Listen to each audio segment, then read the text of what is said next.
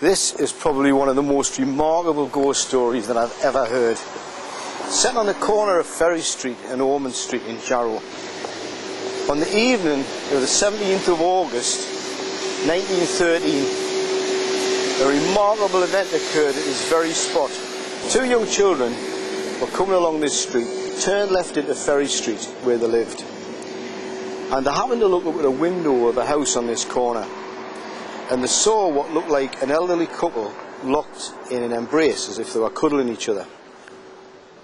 But when they looked at them, they noticed there was something quite odd. They seemed to be bathed in an eerie sort of light, and for whatever reason these two kids came to conclude that they were looking at two ghosts. So they turned left and ran down Ferry Street to alert their parents. Now meanwhile, at the same time, across the road on this side, a woman looked out of her upstairs room across, and she saw the same two figures in this window. She was puzzled by them. She had a friend in at the time who popped in for some tea, and she asked her friend to pop across the road, knock at the door where these strange figures could be seen in the window, and asked the householder who they were. She was intrigued. So the friend came across and knocked at the door. The woman asked her to come in. They went upstairs. They could see nothing in the room, quite obviously. But the woman who had alerted her friend was still looking out of the window, and she could see these two figures in the room as her friend and the householder were walking around. Meanwhile, the parents of these two children had been alerted. They came up and they could see the figures. Within a short space of time, a crowd had gathered, local residents, who could see these two mysterious characters. Now, times were different then, and maybe people took things like ghosts a little bit more seriously. And they wouldn't come too close to the house, so they gathered on the other side of the road. Now, nobody would go near the house. The crowds were standing on the other side of the street. They didn't want to get too close because they didn't know what they were dealing with. One chap eventually decided he was going to jump in where angels fear to tread, and he walked across Ferry Street towards the house. And then something quite awful happened. As he approached the house, he could see that this couple in the window, this spectral couple, were locked in an embrace, but it certainly wasn't a romantic one. The chap actually had a knife in his hand, and it looked as if he was about to plunge the knife into this woman's back. Now, it was a horrible moment, frozen in time. One person seemingly about to murder another.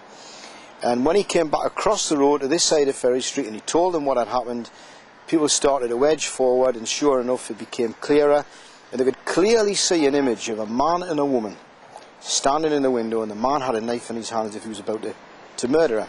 Now, word spread very, very quickly throughout the area, and within a couple of hours, right, several hundred people had gathered. The roads were blocked off. Ormond Street behind me here, Ferry Street, were all blocked off, and everyone could see this ghost. Now, eventually the crowds dispersed, thinking it was maybe just some sort of trick of the light and that everything would be okay in the morning. It wasn't. They came back the next day and they could still see this image, almost like a hologram of this couple in this window. And that evening, 2,500 people turned out. The streets were absolutely blocked. They were coming away from as far away as Chesterley Street. Fights broke out between those who believed they were seeing a ghost and those who believed it was simply some natural phenomenon.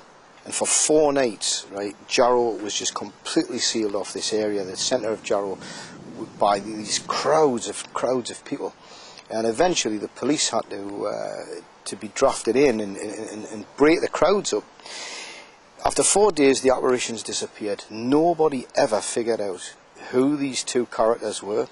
The people of Jarrow at that time were absolutely enthralled by this story and very, very spooked by it, because so many of them could see quite clearly this couple in the window, the woman being embraced by the man with a knife in his hand as if he was about to strike it into the arch of her back. A very, very scary story. Well, something very, very strange happened at that time, which really made these people worry that they were seeing something that was truly, truly paranormal.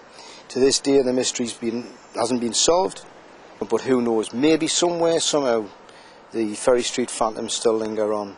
They've never been seen since.